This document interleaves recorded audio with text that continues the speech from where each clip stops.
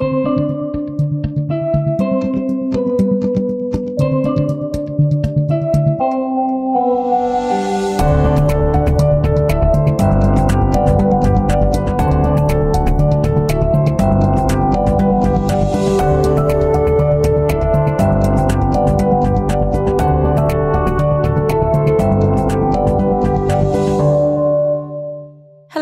and welcome to Always Take Notes. Please join us at Hatchard's Piccadilly in London on October the 25th for a live recording of Always Take Notes. We'll be speaking to Nicholas Shakespeare, who has just published a biography of Ian Fleming, the creator of James Bond. His other books include Snowleg, The Dancer Upstairs, Priscilla, and 6 Minutes in May. You can buy tickets via the link in the show notes. We hope to see you there. Hello and welcome to Always Take Notes. In this episode, Rachel and myself spoke with Sarah Braybrooke, the publishing director at Ithaka Press. We spoke to Sarah about her entry into publishing, about working at Scribe, an independent in Australia and Britain, and about setting up a new list at Bonnier Books. It's a great episode and we hope you enjoy it. Welcome, Sarah, to Always Take Notes. It's fantastic to have you on the show. This is sort of a special episode for us because Sarah is the editor of the Always Take Notes book, which came out on October 12th. So I guess we'll start with that. Why did you like our proposal? I loved it. I think it just was a really obvious book that I would want to publish. And it just is a very celebratory book and a useful book, a sort of mix of, wisdom and, very, very deep thoughts and meaningful advice, but also a lot of things that really made me laugh and that I found very touching. I think sometimes there is this process by which, as people go from being kind of people who are writing basically unpublished to being, published authors, we sort of create this sort of mystique around them and we start seeing them very differently. And I think this book completely deconstructs that and really takes it back to the very human feelings and, problems and triumphs really that one goes through in the course of being published. And I really like that, I think. And for the tiny fraction of our listenership who has not already bought one or possibly multiple copies of the book, could you explain to them a little bit like what it offers and what it includes? So it's called Always Take Notes, Advice from Some of the World's Greatest Writers. And it's really a sort of compendium of some of the most interesting and useful and fascinating bits of advice that you've collected over 5 years of very in-depth interviews with many, many, many of these leading authors. And I think it's around 100 or so writers who've contributed very, very generously to the book. So it's got so much in it. And one thing I really liked about it actually is that it's not just one genre. It's not just literary novelists. It's not just journalists. It's not just, you've got poets, you've got screenwriters, you've got a speechwriter in there. And I really like that because I think sometimes writing is something that we do with every day. We do in so many different contexts, and you've got people addressing it from all angles. Who do you imagine is the average reader of this book? It's quite tricky. I mean, I think it's a lot broader than a book which is really a technical guide to writing. There are some amazing books out there that do offer very, very step-by-step guidance, I suppose, on improving your writing, or indeed sort of just getting published. And I actually think this is definitely got lots of that stuff in it. But I also think that you could read this even if you aren't a writer and you don't particularly aspire to be one, because a lot of the advice in it is really, it's broader than that. It's advice for leading a creative life. And in some cases, it's advice for dealing with success, dealing with failure, really dealing with life's ups and downs in a way that I think most people can relate to. So if you like any of the many brilliant authors in the book, then I think you can take something from it. Are there any particular snippets or tidbits that you could share with the reader? I know you particularly maybe things that are funny or things that you found particularly touching when you and us were pulling it together. Oh, so there were so many. I mean, I really felt quite moved, particularly by writers' stories of their childhoods, because I think something that's really important is to remember that writers can come from any walk of life, and many of them did have these fantastic upbringings. There's one who was, I think, reading I don't know how to pronounce this, a classical writer, Livy, on the beach when he was a teenager. So you've certainly got people who are, really bookish from a really young age.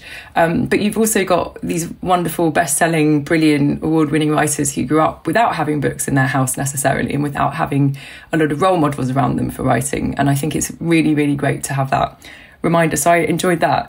On a very selfish level, one of my favourite bits of advice in the book comes from Marlon James, and it's really about how writers need to deal with feedback.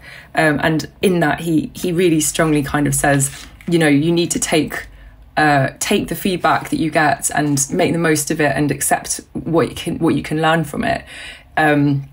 Even if, and I don't remember his exact wording, but it's more or less saying, even if the person giving it to you is being a bit of an arsehole. And I take that as really useful sort of advice, because I think as an editor, there's always, this back and forth with an author where you're trying to figure out ways to work with them. And, sometimes a bit of a question of, how can I phrase this? What's the best way to communicate with this author? Am I the arsehole is something that sometimes crosses one's mind. And I think that his advice is something that, for editors at least, is it's nice to hear. Definitely, we're not an arsehole to work with. A question that I'm sure actually listeners would like to know is, what would we like to work with? Oh my gosh. Feel free to be honest, by the way. No, really fun. I would say this is definitely one of the funnest projects I've done. Definitely sort of terrifyingly efficient at points. Like, I don't think you guys ever took longer than about 30 seconds to reply to an email, which sets quite a high precedent.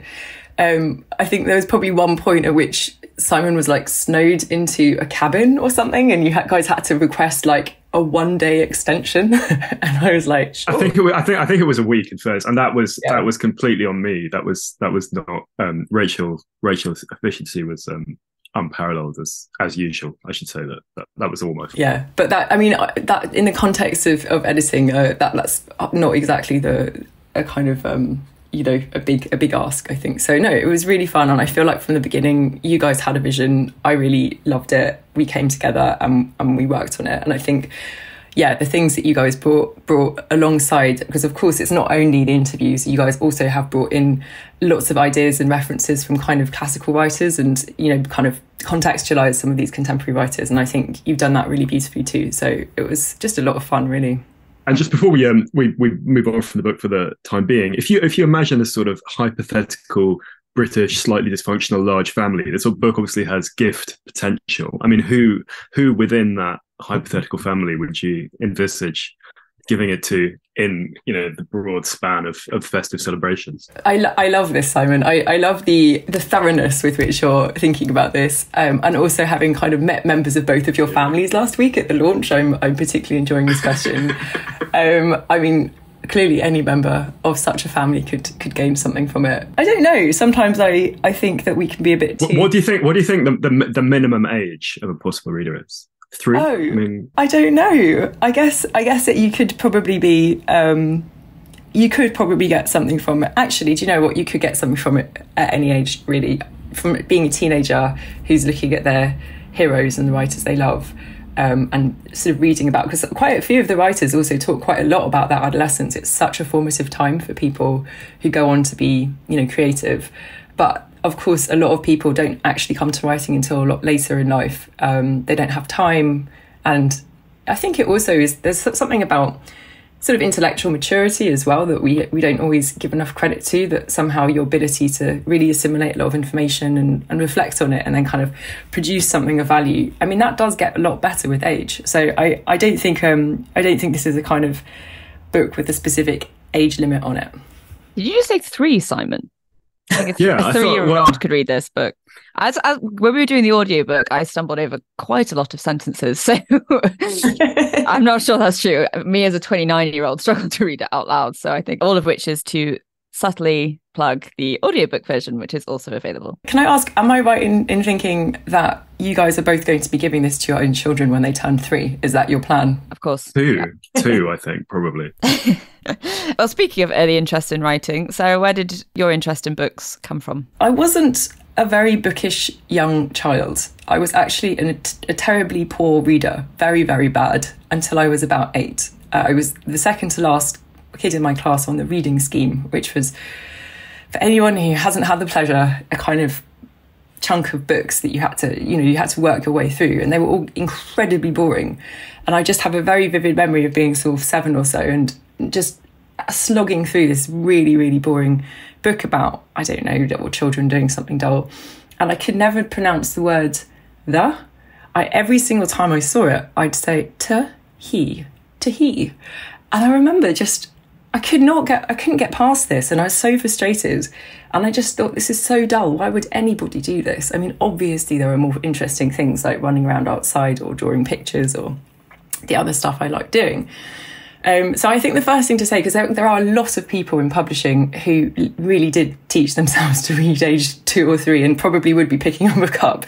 I remember vividly kind of when I started working in the industry, and I just realised, wow, there were all these people who were like these amazing kind of genius kids who were so, so bookish. And you don't actually have to have started out that way, although it can be brilliant. I think suddenly when I was 8, I picked up the Narnia series, and suddenly here was a book which wasn't sort of dull as ditch water, and I fell in love with that. And then I sort of instantly graduated to reading adult books, which was probably just because they were lying around and I'd pick them up. And I remember reading something like The Horse Whisperer when I was like probably 9, which is, a grown-up book, and thinking, oh yeah, this is great. It's got like horses. There was like a romance, which I was sort of fascinated by. And so after that, I was really addicted, and I spent, like lots of people, I spent, the next 10 years basically burying my head in books and trying to avoid reality as much as possible. And did you always want to work in publishing or editing, or was kind of writing yourself or journalism was that of interest too? We saw that you worked on the student newspaper. Oh, did you? How did you see that? LinkedIn. Oh. We cover all sources on this podcast. We go deep into the backstory. I fear your investigative skills. The answer is no. I grew up, my mum is a teacher. She's a special needs teacher, although she's now retired. And I definitely grew up with books in my house, but I didn't grow up knowing anyone who really worked for a business. Almost everybody around me worked in the public sector and did jobs like nursing or social work or teaching. And so weirdly, the idea of working for a business, that was something that one didn't really occur to me. I sort of assumed I'd probably become a teacher, I guess.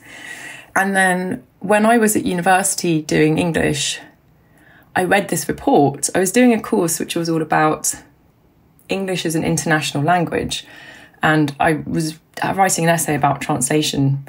And I read a report that was produced by PEN, which is an international charity promoting freedom of speech, and does a lot of work, really good work supporting translation. And the report, this is a long time ago, probably 20 years now, and the report said something about how the rate of translation from English into other languages was incredibly high, but the rate of translation from other languages into the English book landscape was really, really low. And for some reason, that really caught my attention, and I suddenly started thinking, oh, that's wrong, isn't it? We're not really hearing from these other countries. We're just we're set on broadcast mode, and we're not really receiving. So I think I got interested, but at the time, I think the only impression I had of publishing was mainly from Bridget Jones's diary, and I sort of had this image that it was an industry that was going to be full of like blonde women called Olivia, like handing out canapes at book launches, and it really didn't seem like a very familiar world. And I kind of also was quite an earnest sort of young person, and I sort of thought, oh well, I should be doing something to save the world. So I don't know, it wasn't an obvious one. But when I graduated, which was during the financial crisis, I had to sort of have a serious talk with myself, because there were very few opportunities for new graduates, and some of the other things that I had developed an interest in and I thought I might do, they all required further money and training, basically, either to go and do some kind of conversion course, to pay for a master's, potentially to get selected for a special kind of graduate scheme. I mean, everything I looked at was basically going to cost quite a lot of money and time, which I felt I didn't quite have.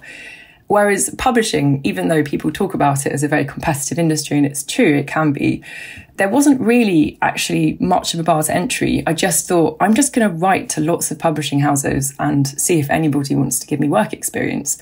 And I did that. I bought a book called How to Get a Job in Publishing, and I read it. And then I made a spreadsheet with sort of 20 publishers, and I wrote to all of them. And one said yes to work experience. And after that, I got a paid internship. And after that, I got a job. So I was incredibly fortunate in that I got into the industry relatively quickly.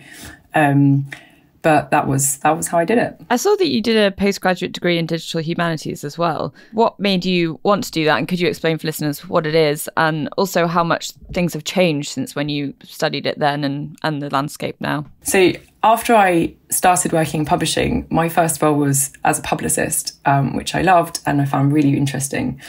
And I was doing it in Australia. I ended up moving to Australia after I initially had that internship. I should say in between there was a year where I was job hunting. Basically, I worked for a charity as a youth worker, and I was just kind of sending out feelers and trying to find work. So it all happened, but it didn't happen quite as fast as that.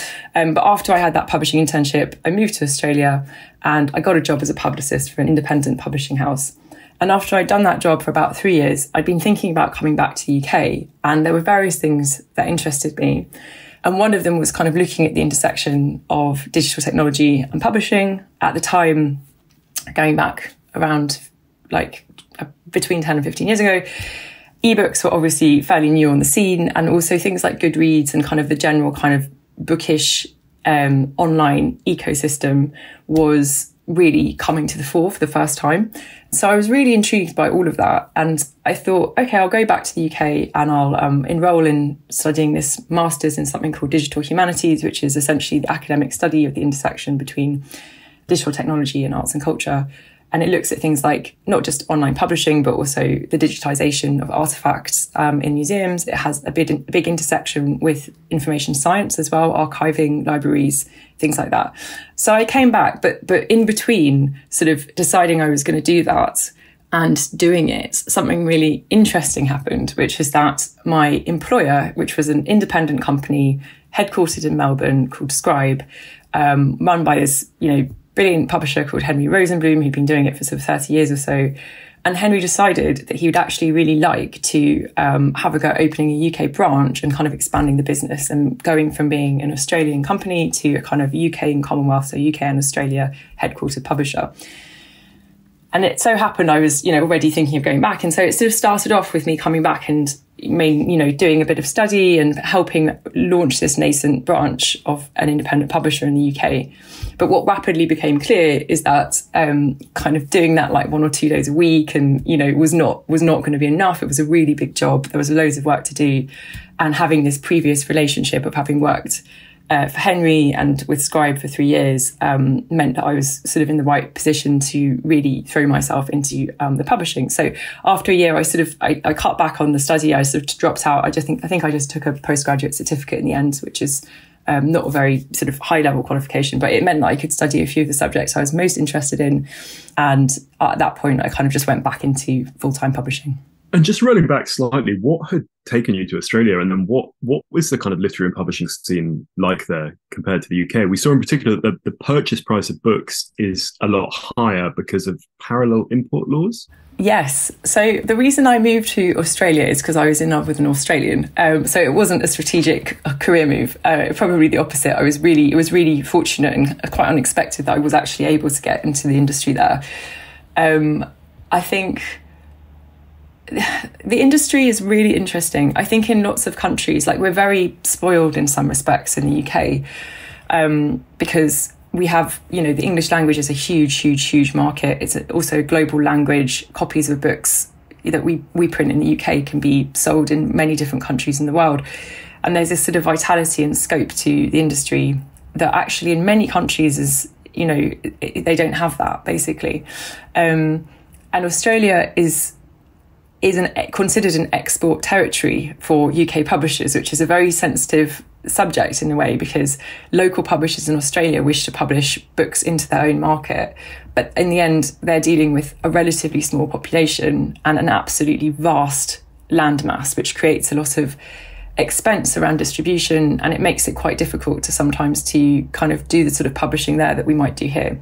So it's a really different picture economically.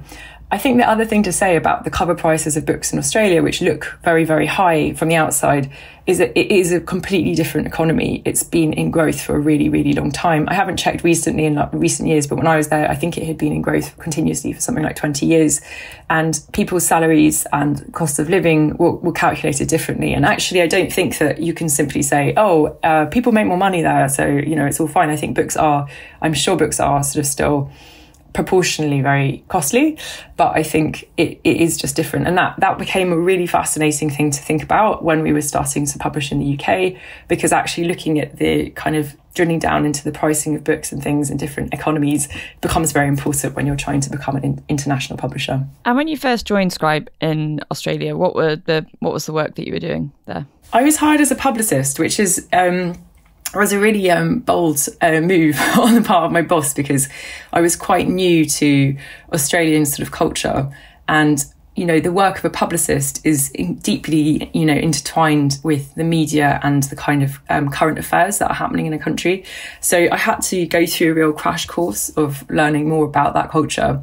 I think it's worth sort of spelling out what publicists do within publishing. You haven't interviewed any publicists on this podcast, have you? No, we tried to get one, but she wouldn't come on. Not wanting to publicise herself, so perhaps. So a publicist is generally someone who would get media coverage for whatever they're promoting. But a publicist working in publishing, and particularly working on non-fiction titles, would be kind of working in a way that I think is particularly collaborative with parts of the media. And generally Scribe, which is really strong in non-fiction in Australia, is I think one of the leading independent publishers of non-fiction, and was very deeply, intertwined with looking at, they might publish books by politicians, they might publish books that are on really, really topical subjects, huge media interest in those things. And so it becomes a lot about understanding what journalists want and how journalists think, and also how you can make a contribution not only to the sales of the book but also to public discourse and public conversation. And I think that's particularly true for sort of those really current affairs-y books that might be, breaking a story, they might be investigating something. And I really, really love that. I think in Australia, I was just kind of really learning how to do things like that. I didn't lead really big current affairs campaigns as much. I definitely learned how to pitch and how to find a story, which was really useful because I had some really interesting bosses who taught me a lot. But I could sort of see, that's what you do. You read the book, and then within the book, you find what is the story? What is the pitch that is really going to speak to different media outlets? And I remember vividly the first time I really felt I did that, and it was a really exhilarating thing. It was a book which was about agricultural policy. It sounded a bit dry, and it was something to do with the subsidising of different crops. And I was looking at this book and I was thinking, like, how am I going to get media coverage for this book? And then in the middle of it, there was a little chart that said, why a Big Mac is cheaper than a salad. And it just showed how funding different crops and subsidising them impacted on the sales prices of different goods. And as soon as I read that, I thought, yeah, that's mental. Why is a burger cheaper than a salad? And that was the pitch. And I pitched that. That was the subject line of the email. And I had a fantastic response. And I remember just thinking, like, that was the first time I was like, yes, I found the story. Just moving forward now to your time at Scribe and some of these books that you mentioned that you were actually talking about. Could you tell us about Gut by Julia Enders? So this book, which was acquired before the publisher had read any of it in English, but then became a big success. Yeah. So if you sort of fast forward to about a year into the Scribe UK experiment, things were like, reasonably tough in that, starting a new branch of a business is always hard. It was a very steep learning curve, and I learned a lot. But we still hadn't really, we were starting to get a bit more traction. The books were starting to get a bit more space, but I still felt like we weren't quite, hadn't broken through yet. And Henry Rosenblum came back from Frankfurt Book Fair, and he said, well, I've bought this book and I haven't read any of it yet. But, I think it sounds really interesting. It's a bit quirky. And we were sort of thinking like, and it was a book. It was a huge bestseller in Germany, and it was all about the intestine. And it was by a young scientist, and it had all these like hand-drawn pictures of little like kind of cute cartoons about the gut. And its direct translation of its title was Charming Bowels. Poetic. I know, right? I mean, what a title. And I just remember thinking, well, this is either going to be, a surprise hit or a bit of a disaster, but we'll go for it. So we put the book on the list and we changed the title to just Gut. The author, Julia Enders, had obviously been a sensation in Germany, but it's very common that books would be, very popular in their home country and definitely not land internationally. So we didn't really know what would happen. And I sort of started the campaign for the book, and it was very difficult to get any interest whatsoever. Most journalists, weirdly enough, just didn't see the potential in this strange German book about the gut. But I did feel that there was a story in there. It was a really interesting book. It was written in a very quirky, approachable and fun voice, but it was actually really explaining a lot of sort of cutting edge breaking research into the importance of the microbiome, the vagus nerve, stuff that's become relatively well known since then. And if you look at, the whole probiotics industry that sprung up in the intervening decade, you can see this has really reached the mainstream. But at that point, it hadn't. And I think Julia was bringing it to a mass audience in pretty much kind of the first time, I guess. So I did think there was something to say, but how to pitch that was really hard. Anyway, in the end, I think we had about 300 pre-orders for the book, which is not a lot. The book was published, we sent out 300 copies, and I just thought, I have to keep going with this. And I was pitching and pitching and pitching. And there was one journalist who I was talking to, and she said, I think this is really, really interesting. And I kept that conversation going and going. And in the end, she did an interview. And the headline of the interview was, Pooing, Why You're Doing It Wrong. And I think it was shared hundreds of thousands of times on The Guardian website. And it really went viral. And it really, really spoke to people. So many people were having, problems with IBS and things like that. And this interview, which is a really good interview. The journalist is Annalisa Barbieri, fantastic journalist who writes very regularly for The Guardian.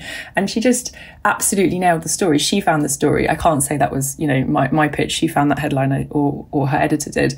And it really, really spoke to people. And after that, it absolutely took off in a big way. Waterstones made it a book of the month. I think it's probably sold in English at least 250,000 copies. It really was an exciting kind of sense of what might be possible. This is obviously an example of press coverage making a huge difference to a book's success and to sales. But is it an anomaly? I mean, how much of a difference does reviewing make to a book's impact? It's a really good question. I mean, first of all, press coverage it's not just reviews. Reviews are quite a specific type of coverage, and sometimes they're not the best coverage for a book, even if they're good reviews. Some reviews would sell more copies and others don't, and it's not always just about how much praise there is in the review. I think it's about finding what's right for every book. And I always felt when I was kind of running campaigns, which I haven't done for a while, I should say, so it's not, maybe I'm not the most cutting edge, but I always felt that every book had these very specific sort of 5 or 6 things that were right for that book, whatever it was. Like the one outlet that could run a review that was perfect for its audience, the one interview that was just right, the one bit of marketing, the one this or that. And actually it's a really broad mix. And I think people who are really expert in this field are really good at identifying what's worth it, because just throwing money at a book is also not going to work. I know people love to see their book cover in an ad on the tube, but if we all just went around splashing money on tube ads without it being absolutely the right book, marketed in the right way, in tandem with the right kind of press coverage and the right retail support, you'd just be wasting everyone's time and money. So I think it is identifying those things. I would say probably the most effective things in my experience, for selling certain sort of non-fiction books can be if you have an interview like the Gut interview or an opinion piece that just absolutely lands with people, and you've got a headline on it and you've got a really clear pitch. I think there was a piece that we published, a book by an international writer, which was about capitalism and I think psychoanalysis or something, and it was actually quite quite difficult to find the story. But in the end, the pitch really was why capitalism is turning us into psychopaths. And that really, really resonated. And again, you know, that opinion piece went viral. We sold out our print run. This is, again, it's going back a little way, so things might have changed a bit. But I think you need to find what speaks to people, and the media are trying to do that too. And the best campaigns are the publisher, the publicist working very, very much in tandem with the journalists to find what speaks to their audience.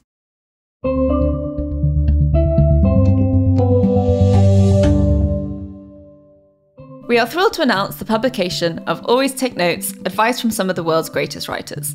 The book, edited by the two of us, features contributions from almost 100 past guests on the podcast.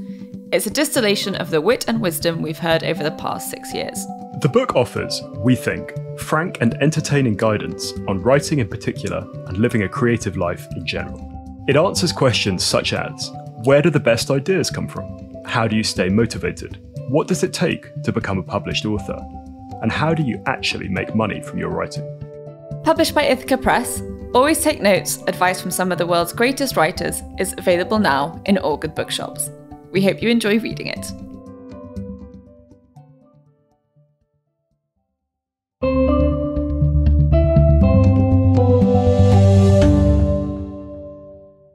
Could you tell us now a bit about Billion Dollar Whale, a very different project, but this story of the Malaysian 1MDB heist, and then this book that had a complicated publication history. So how did you get involved in that, and how did that develop? So it started out with a best-selling American book about really the world's biggest financial fraud, at the time at least, which I think was about 7 years ago. And it was the 1MDB fraud. It was a Malaysian man who had defrauded, $7 billion or so from the government. And when the book came out, was coming out, I guess, in the States, it hadn't been picked up in the UK. I actually, if I'm honest, I'm slightly struggling to remember who initially heard about this and brought this to Scribe, but I think it was probably Henry. And he decided to publish it. And we sort of came on board, and there was this backstory, which was that the subject of the book, despite being a known sort of fugitive at the time and being on the run essentially from Interpol and I believe the CIA, was somehow sending had contracted a law firm to send letters to people who were selling the book, telling them he was going to sue them. Now, the two authors, Bradley Hope and Tom Wright, who are fantastic investigative journalists, had kind of been dealing with this all the way along. Throughout their investigation, they'd faced, all kinds of this sort of thing. And basically, we started to be on the receiving end of this. And by this time, Scribe UK had grown a bit. We had a bit more of a team. We had a UK publisher. I think at the time, my job title was managing director for the UK. So I was sort of responsible for a lot of the kind of day-to-day running of the business, and this was one of those things that came to me. And I started, we talked about what to do and got a lawyer on board, and we got some really helpful advice from Alex Wade of Reviews and Cleared, and he helped to sort of draft responses to these letters. But what I discovered was that even though we had been advised that these letters were something that we shouldn't be worried about, that were not going to be acted on, and for various reasons, that we shouldn't give in to this form of intimidation. If I sort of tried writing myself back to this law firm and saying, leave us alone, it's just sort of provoked them more, and then they'd send more letters, and the letters would get more aggressive, and they're all coming straight to my inbox, and I kind of every day open it, and there'd be like another sort of more increasingly menacing and threatening and kind of over the top, sort of slightly cartoon villainy kind of missive. And it was only really when we got that sort of legal advice and we got kind of a better response together and sent that off and started to have that legal support that we could push back more effectively. In the end, the book came out, it did incredibly well. There was no legal threats, and in the meantime, we were able to reassure booksellers as well that they could sell this book. Indeed, they should sell this book because it was a really popular book and brilliantly done. And also that we really wanted to stand up to this form of intimidation. Ultimately, this book was all about exposing malfeasance and abuse of power at a very high level. And so sort of backing down and giving into that really wrong, I think. And just to clarify, that the novelty here was that the intimidation, I mean, you were receiving it, but it was also being directed directly at booksellers. Yeah, and in a way that made it a bit easier for me, because actually if you're just on the receiving end of that kind of thing, it's, it's not very nice. But seeing it sort of happening to these, booksellers who had no recourse to legal advice and are really just trying to get on with the very challenging job of bookselling, it really made me indignant. And I thought, this is so wrong. This just shouldn't be happening. Did you find it stressful, that whole process, or were you confident that you would prevail in it? I found it stressful. That's the honest answer. I did find it stressful. I think something that's difficult to get my head around working in publishing really is that there's no sort of handbook that one can consult in these moments. You can't ever look and just see, oh, what does it say? Should I, how do you respond to this situation? And actually you can seek advice, but that can also be very, very costly. So making those kinds of judgments, I think what it helped teach me was how being a publisher in so many ways is about training your judgment, training yourself to be judicious, to make good decisions in areas where there's a lot of grey area. And ultimately, that is the nature of kind of producing culture. That's the nature of producing knowledge. It's not a straightforward step where you can just follow, the numbers and kind of come out with, this is the perfect way to publish a book. And publishers can be wrong as well. They can make decisions they shouldn't make, or they can do things, publish books, and then 5 years later it's like, well, we don't really use that terminology anymore, or actually, that wasn't the right call to make at the time. So it's a very, very dynamic process. And I think learning, on the one hand, to have a bit of confidence, but also to have a bit of humility. And that's the equilibrium that we're trying to strike. We should say as well that Sarah then later published my book on the army, but I did a whole episode on that, so listeners can listen to me talk about that ad infinitum. But we wanted to ask a bit about the kind of general business model of publishing. I think this is something that both aspirant and practicing writers are kind of fascinated about, but particularly, as an editor, you get like a P&L statement at the end of every year, right? And then the other thing was that what sort of fraction of the books that you publish account for the profit, and is there any way of predicting that or not? Basically, just the kind of as how it works as a business. I think our listeners would be really fascinated to hear. Absolutely. I mean, I think it varies quite a lot business to business. I mean, when I was at Scribe, the way that we would look at those numbers would be more informal, and we wouldn't necessarily be looking at them all the time. And I'm now in a much bigger publisher. I'm working for Bonnier Books UK. It's the 7th biggest publisher in the UK, and it's more formalised. But I don't think the kind of underlying, tectonics of how people are making money are any different, really. So I would say, now I am looking quite carefully at the economics on a very, granular book by book level. And so both before publishing the book, when I'm making an offer, I'll be doing lots of calculations in my spreadsheet. And that's informing the conversation I have with our finance department and, how I would offer for a book, of course. But then after publication, there's a process of review, and you're coming back and you're looking at it, you're thinking, was that right? Did we sell those copies? Did we sell them in those formats at those times? Was it the right price? Was it, why? If we didn't, why not? If it outperformed, why? I think it's very important, but I also think there's again, I'm talking a lot about equilibrium. There's again a balance to strike, and if one is too much in the weeds and looking at things in that very abstract, financialized way, you don't always really know. You don't actually really always know why a book worked or didn't work. You can guess.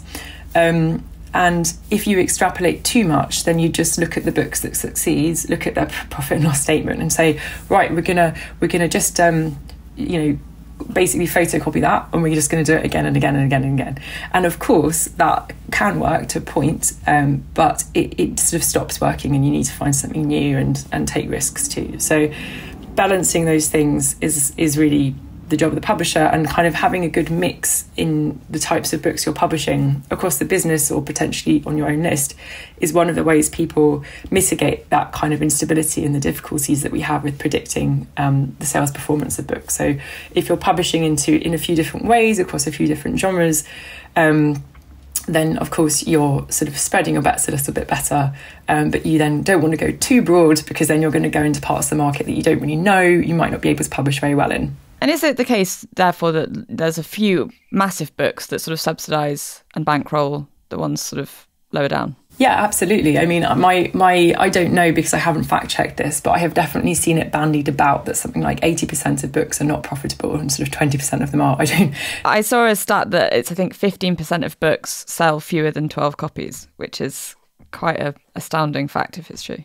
I mean, I would say that statistic sounds like it's talking about BookScan, which is the kind of formal book charts, and there's a lot of sales that are not necessarily accounted for that, particularly if they happen overseas or in markets that are not like tracked that well, through retailers that are not tracked that well. So I think that sounds particularly bad, but I think there's something around that there are a lot of books that don't ultimately find their market. And so publishers, I know that publishers have got many downsides, and there are lots of justified criticisms one can make of the industry, but I also do think it's worth remembering that ultimately publishers essentially are subsidising a vast number of books on which they lose money, and they're still publishing them, and they're still really trying their very best to do them.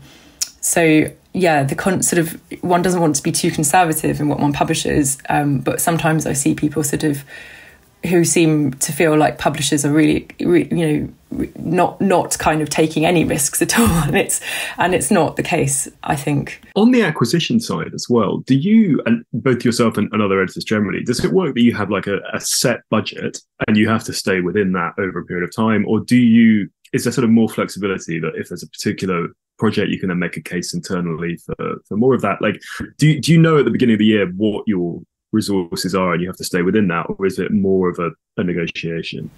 I don't know what it's like for different people in different places. I think the answer to a question like that is always going to depend on the levels of capital that are really available to the business and how liquid that capital is. So I think you're going to be able to have access to a bigger pool of money in some cases, so you might be able to sort of play around with that more and kind of you might not need to have a budget in mind in terms of your spending, but you might then have a very, very high revenue target and quite a high profit target. Or you might be going on a slightly more sort of fiscally conservative model, and you might sort of be looking, okay, well, we can't really have outgoings per month of more than X, Y, Z. So actually, if I acquire this book for a huge sum now, we're going to have to start paying the advance, and then it's going to really impact on like how much money you've got available later. So again, it just depends a lot on the business. I think obviously an independent company or a smaller company will be sort of financed in different ways to a bigger one, but the push for kind of revenue and profit growth is something everybody feels, particularly in a time like now in which there's a lot of inflation, and people are obviously very mindful of that. Could we talk now about your move to Bonnier, which you alluded to just now, and setting up Ithaka in 2022? How did that come about, and why did the opportunity appeal? Well, I just had such an amazing experience of working with Scribe, and I had loved it, and I'd done so many different roles within the business. I was there for 12 years, and I felt like I'd just learned an incredible amount, and at various points I'd sold rights, I'd done publicity marketing and sales, I'd begun acquiring, I started editing, and I'd learned so much from a lot of colleagues, particularly Philip Quinn-Jones, who was our UK publisher, and from Henry, obviously, and others. So I loved it, and we built like a really nice team. But I was also still only in my 30s and felt like staying there for the rest of my career was probably not right. So I was sort of in this bind where I was like, well, I love this so much, I don't want to leave. And yet I probably should. And into that dilemma came Praminda Mann, a very dynamic CEO of Bonnier Books UK, who I think you've already interviewed. And I had met her because I'd begun going to these meetings that the Publishers Association was running. It was during COVID. We joined the Publishers Association, and I was going to these meetings. And the main thing, I was going to these meetings with other sort of basically senior people in other publishing houses. The main reason I was going was really because it was a time of like huge instability, massive challenges in terms of managing a business. And so I was really just like any input, anyone who can kind of share knowledge, I want to be there. So I was turning up to these meetings. And the thing that's really nice is that in the end, even if you're working in a very small business, such as I was, or if you're running, if you're like David Shelley or, running one of the big four, everybody would be in the same little meeting essentially. And I suppose, that's how Paminda met me. And I felt I was coming to these meetings and asking a lot of questions, probably sounding like I didn't know anything. And yet I think she just felt that I was quite curious, and maybe that was good. And so that was the start of the conversation. You alluded to some of it there, but what is different about working in a much bigger organisation, and then also what is the same? So I've been at Bonnier for 18 months. I've been launching a new imprint called Ithaka Press, and it's been a really wonderful journey. I think I'm still figuring out the answer to that question, Simon. Like, I'm still figuring out what's the same and what's different. I guess there's a lot more structure, and part of me loves that. Like, I think having these reviews where we're looking at the finances and the P&L, and like a system where I can kind of at the press of a button really look at the performance of all of my books, that actually is something that I really like. And at Scribe we could do that, but it was like more manual, and it didn't focus on it. So some of that sort of access to information is really good. I think being part of a bigger organisation is always a different experience. Like, I think being in a smaller pond, your ability to influence things is greater. So but you're also having huge responsibility, and sometimes responsibility over areas that you're really not that expert in. Whereas going to a bigger company, you've got access to people who know so much about so many different things. So for me, it's been a really exciting kind of learning opportunity, to be honest. And what's your vision for the Ithaka list going forward? So essentially, it's a sort of literary, relatively upmarket imprint. I tend to focus quite a lot on narrative non-fiction. That's sort of something I'm really passionate about. So history, reportage, maybe literary memoir. Another thing to mention is translation. So I love translation. It goes all the way back to the Penn report that I read when I was a teenager. And there's quite a lot of translation on the list already. So far, only non-fiction, but I think I'm beginning to look at doing some fiction in translation as well. So at the moment, that's where the imprint is headed. And what's it like interacting with agents and authors and stuff when you're setting up a new imprint from scratch? Obviously, Bonnier is a very established outfit, but Ithaka is your creation. What are those conversations like? Really varied. I mean, Bonnier, I think something that's fascinating about Bonnier is it's seen as a real newcomer in the UK landscape. And it's true that I don't think it's been active in the UK for much more than a decade, even though it's now really, the 7th biggest publisher in the UK and just doing, really well. I think that people still think of it as like the new kid on the block.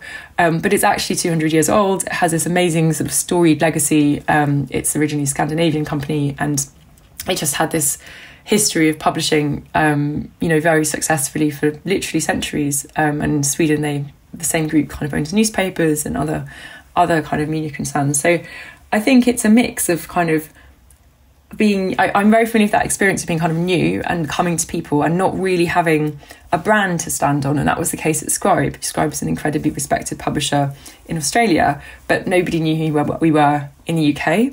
And so I really had to, during that decade in which I was building up Scribe UK, I had to learn how to present myself and what I do in a way that didn't really fall back on this illustrious legacy and the glamour of the brand and the glamour of the imprint, and I was never able to use that.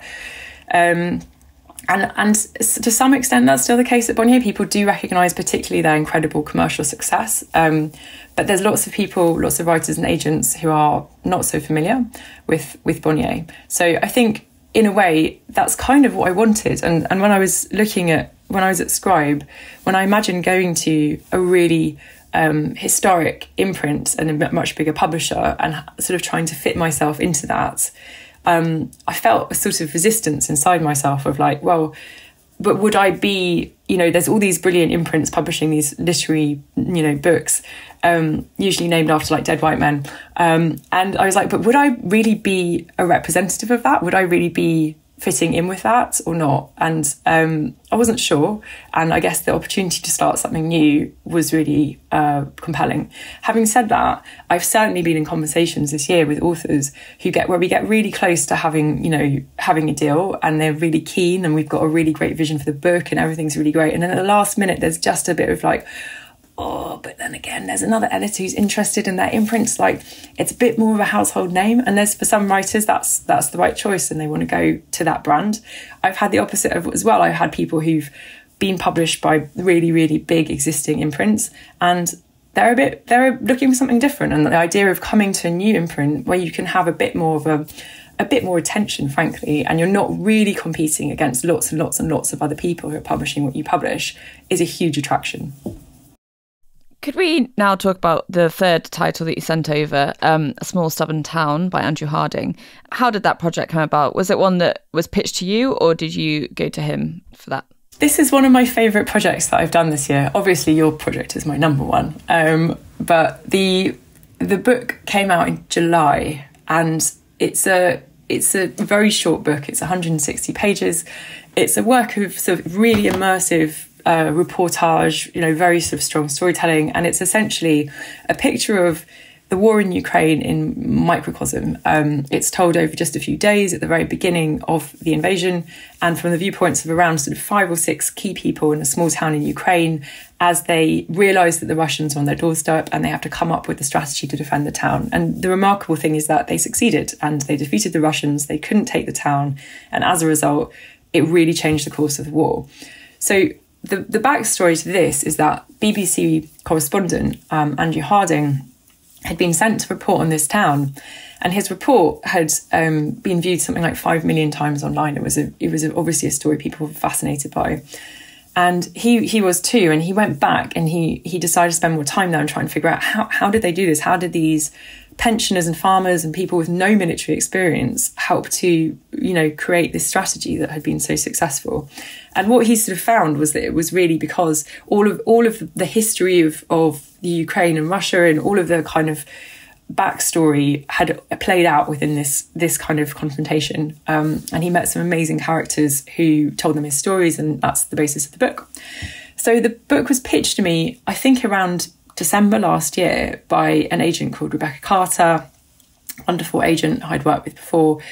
And at the time, it was a very different pitch. So I didn't initiate this project, but we sort of had a kind of back and forth that really was about sort of reshaping and positioning it, which is something that happens quite a lot and can often be really, really enjoyable. And when it was pitched to me, it was quite a long book, and it was going to take quite a long time to write the book. And it was going to use this story, but it was also going to have a lot of kind of historic scope. And Andrew was reporting from Russia, or I guess wide across the former USSR during the 90s. So he had a lot of backstory to bring.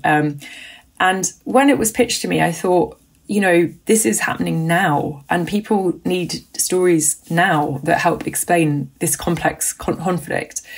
And so I kind of made a counter proposal essentially to Rebecca and Andrew and said, look, this great big book you want to do sounds brilliant, but we don't really have time. I think we need to do something sooner than that. And also, this story is a standalone. This is an amazing, amazing story. And Andrew's writing is so brilliant and so vivid. Why don't we just use this story? And through that, you can tell the wider context, but you're just using this story as a way to do that. He was very enthusiastic. We got that deal done really fast, which is really helpful. I think he had to deliver within something like 2 months. He'd already done a lot of the research. He'd spent like weeks and weeks in this town collecting all the stories, and he was going back and forth to do the rest. And I think he delivered in maybe January, and then I edited it in February, and then and there we go. And it was just brilliant. I was so pleased with how that book came out. And when it did come out in the summer, it really, really resonated with readers, and it got some wonderful reviews. And I think there's a lot of people who've seen it as a sort of a microcosm, something that explains the war in microcosm in a way that's very accessible and really puts them there. And I think that's something really exciting that good nonfiction can do. So we're coming up against our time limit now, but just returning to the podcast book now, can we talk about the editing of that? Both, how that works between yourself and myself and Rachel, but also we have a chapter in the book which is on the very subject of editing, which I know is something close to your heart. So, that whole piece, could we unpick that a bit? Well, I was really curious to see what it would be like editing a book which has got a whole chapter on editing in it. And I felt sort of a bit exposed reading it. I remember sort of crossing out a sentence which had something about Gordon Lish and his violent interventions, where he kind of, I think you used the phrase carving up Carver, because he just absolutely, decimated Raymond Carver's stories as part of his editorial process, for better or worse. And I had this moment of intense self-consciousness when I was kind of crossing something out and writing a comment, where I sort of thought, am I being Lish here? Is this, should I leave this sentence or not? So I think there's something about editing a book which is about the mechanics of writing in the way yours is, which is quite interesting and made me reflect a lot on the work of editing, which I love, but which is also not always completely clear cut. I think there's sometimes an image of editors as though they're these sort of almost like godlike figures who have a sort of objective approach that they're taking, and they're going to sort of correct the manuscript and get rid of any infelicities, and there's a sort of template that they can apply. And obviously I came to editing relatively late, in the sense that it wasn't my route up, as it were. I kind of moved across and went kind of from being more on the commercial side to getting more and more involved in editorial. And I've definitely loved that process, but I think it's made me aware that it's both kind of, on the one hand, a really sort of, it can be quite a kind of tyrannical role, where you're coming in and you're looking at somebody's words that they've carefully crafted, and you're literally just kind of hacking them out. And sometimes I have this wave of emotion where I read something, I think, well, that's just completely wrong, why have you done that? And I get this kind of sort of sense of slight sort of frustration. But on the other hand, you need to be very humble. It's not your book, it's not your voice, and you can't impose yourself too much. And that's a really, really interesting, again, the equilibrium and metaphor is again an equilibrium, and every book is different and every editorial relationship is different. So learning that and realizing that there's no objective perfect editorial approach, and that I have to kind of learn and implement. It probably took me a few years, and since then it's been more about relational. It's a very relational role, and in our case I really enjoyed that relationship, and I hope you guys did too. Very much so. Maybe either referring to the book or not, what advice would you give to people who are starting out, who maybe want to write a book and pitch it to you at Ithaka? What do you think people should bear in mind? I think sometimes working on one's style and giving oneself space to do that outside of a particular project or a particular kind of subject is a bit undervalued. And there are some writers, particularly because I work in non-fiction, which is often, it basically breaks down into either journalists and people who are kind of trained writers who turn their hands to a specific subject, or experts who don't usually write for a general audience and who are now attempting to do so. And the first category, usually, their writing is generally really great. Maybe stretching out over a book length takes some work in terms of structure. But line by line, they've got all this fantastic experience like you guys. But then I think the other category of person, somebody who is not themselves a professional writer per se, but who's writing a book for a general audience, there's huge potential to work on your writing. And the myth of talent and the idea that we're all just born innately able to write well can hold people back. And so sometimes the conversations I have with people, particularly academics or other kinds of subject experts, is, develop your writing and develop your voice, and do that really freely. Don't think about who's going to read it. Don't think about the subject. Go and do an Arvon course, pitch articles, think a bit about how you might write a piece. If you were writing this for a really general audience on a newspaper or wherever, how would you write it? How would you write if you had no constraints? You hadn't been trained to write in a technical way for a particular audience, whether that's a legal jargon or academic jargon. Free yourself basically, and write whatever you want in the way you want, whether it's memoir or fiction or whatever, and then come back and bring that freedom to the treatment you're taking with this serious factual subject. Great. Well, look, thank you very much indeed, Sarah, and wishing you all the best with all of your projects and, of course, with our book as well, which we hope everyone will go and buy. Thank you very much. Thanks so much. It's been a huge pleasure.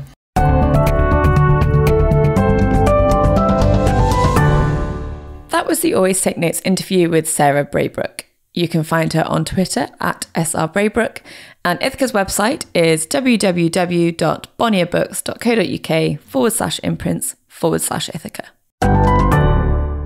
Hello, it's us again. Simon, what was your takeaway from the interview with Sarah? Well, obviously it was a huge piece of self-promotion for us because Sarah is our publisher for the Always Take Notes book, so a bit of a different episode. But it was also excellent to have her on, and as I alluded to on air during the interview, Sarah is someone who's very important to me, and that she, I think, rescued is probably the right word, my book on the army and published it when it didn't look like it would find its way into the world. And I think that's something that I will literally never forget that she did.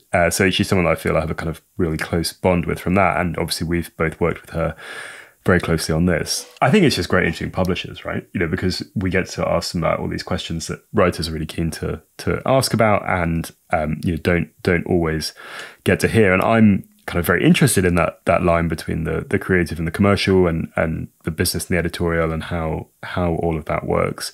And then I think also what she was good on was about moving from an independent to a more corporate publisher, which is a kind of time-honoured route, something that David Shelley did. What about you? Yeah, really agreed. I love speaking to Sarah because I know you've obviously worked with her in the past, as you say, but I haven't. And so I didn't really know anything about her career path before Bonnier. So it was great to learn about that. I think we've both found that she's been tremendously efficient and a huge champion of the podcast and the book. So yeah, it was great to have her on the show as an important part of the Always Take Notes story now. Ecosystem, I think. Franchise. Universe. Franchise. Multiverse, I don't know.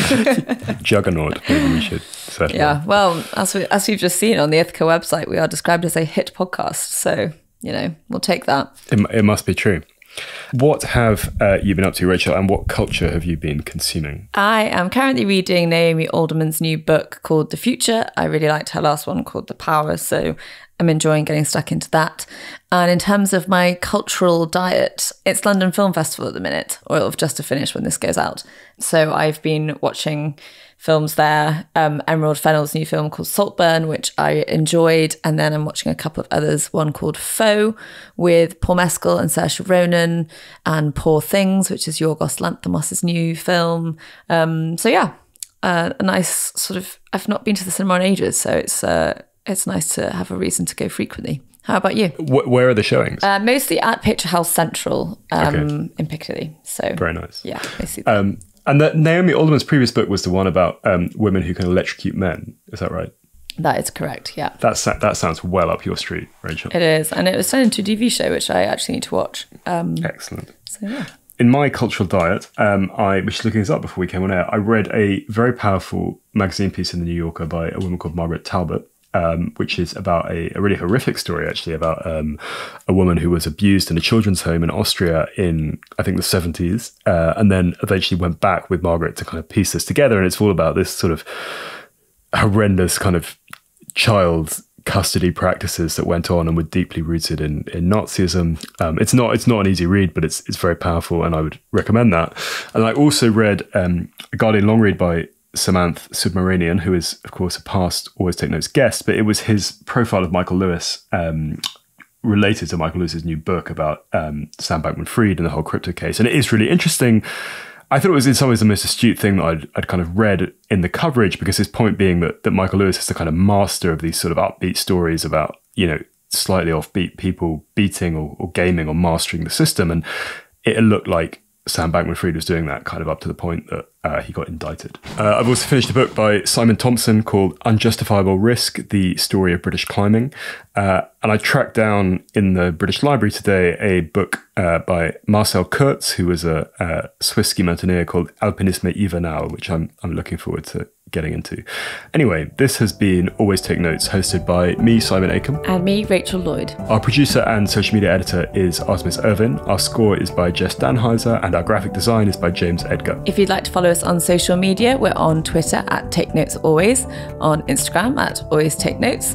If you'd like to support us on our crowdfunding page on Patreon, you can find us on there under Always Take Notes.